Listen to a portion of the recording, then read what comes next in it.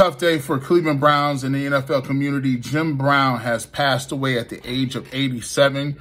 Jim Brown is probably one of the best players that ever put on cleats, and for most, he's the best player to ever play in the National Football League. Jim Brown lettered in 4 sports at the University of Syracuse and is also considered one of the best lacrosse players of all time. When you talk about the athletics ability of Jim Brown, he did it on the field, but he also did it off the field.